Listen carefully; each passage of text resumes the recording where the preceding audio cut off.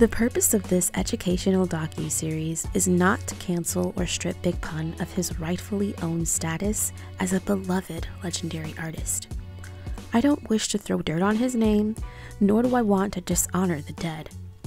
This series was created to shed light on Liza Rios' incredible life story. I decided to grab as many details as I could, present them to the fans, and pray that this much needed context surrounding Liza's life with Big Pun can somehow offer hope to other women who need to see that if Liza Rios had the courage to rebuild her family out of the searing ashes of domestic violence, anyone can.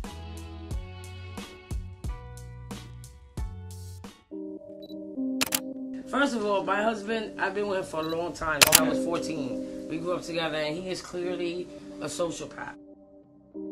And I've been pistol whipped. I've gotten 16 stitches in my face. I got 4 stitches in my lip. I had 6 stitches in my fingers. I was pregnant with my daughter. I'm grabbing my stomach. And at one point when he pulled the knife, then it cut both my fingers. And then it ended up cutting this tendon. Right. And then I could have got surgery, but then you see, I'm squirming right now because I can't. So then I had some movement on it, and then I was supposed to go to therapy because they wanted to do surgery, but since I was pregnant, they said let her do therapy, and when she has a kid, then we could do surgery. But then he didn't allow me to go to the hospital, so I couldn't really do the therapies. It was just crazy, the relationship between him and Liza. You look at Liza and be like, yo, Liza been through a lot of shit. You know what I'm saying? I don't know why the fuck she still with him, but she stood with him. Liza did things for my grandson I don't think anybody else would do. She would do things for my grandson that I don't think I would have done for my husband in the same situation. In the winter of 1973, little Liza Pacheco was born in the Bronx, New York. This is her story. It may be easy to overlook stories like this one, but the Liza Rios story deserves every speck of spotlight that it gets. It's more than a cautionary tale of severe domestic abuse, heart-stopping addiction, and dangerously unconditional love. It's an awe-inspiring testament to resilience and survival against the odds. But before we begin, I must introduce the man who would become Liza's husband. His name is Christopher Lee Rios, but he's better known by his stage name, Big Punisher, or Big Pun for short. Big Pun is known worldwide for being one of the best wordsmiths and lyrical powerhouses to ever exist in the hip-hop industry. Just yesterday, a street was named after him in the Bronx. You may recognize him from tracks like this one that catapulted him into superstardom. Uptown, baby, uptown. I don't wanna be playing no more. I'm not a player, I just crush a lot.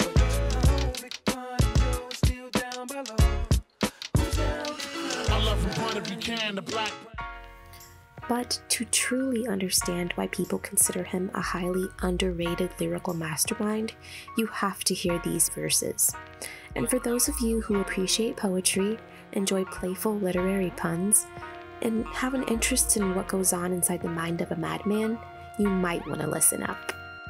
The harsh realities of life have taken toll. Even Jesus Christ forsake my soul. Please tell me what price to pay to make it whole. Take control. I'm making dough, but not enough to blow. J.O.'s, they lust my flow, but they yo, I don't trust the soul. The soul I know we need to. These evil streets will meet you halfway and eat you. Alive trying to survive illegal. I'll leave you lost, mount you on the cross, whip you like a horse, sacrifice your life to a higher force. Then I'll stomp your corpse. It's the Bronx, of course. Recognize the accent, one of the last living, still in action. General assassins, catching any rack, blasting any text, smashing any chest, passing any test. Charles Manson in the flesh. Any last request before you meet your maker? So with your reaper, wake up, shaking up a storm like Anita Baker. I'll take it straight to hell to fill your heart with hate, incarcerate your fate in Satan's fiery lake. Then I lock the gate. You made a grave mistake. Shouldn't have come here. You changed your fate. Your brains will make the debut on the table when I raise the stakes. The pain is great, but only for a second. It starts strong. The lessons just when you rest in the Armageddon sets in. Left them a sober stress. Blessed them with no regrets. Welcome to hell, son. The threshold of death.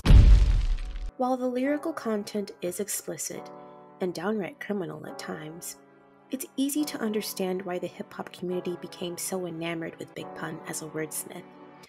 And although this is the same man who made history as the first Latin solo artist to go double platinum, even earning a Grammy nomination on his debut album, This is also the man who drugged Liza Rios through one of the most severe cases of spousal abuse ever to emerge from the star-studded celebrity scene.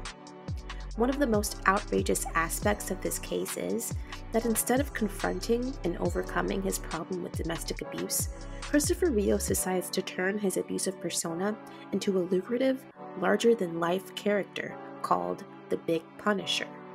The Big Punisher helped him earn millions and galvanized countless adoring fans into egging him on and encouraging his abusive antics, during which none of them realized that when he returned home from a performance, he was still the Big Punisher, except he was punishing Liza.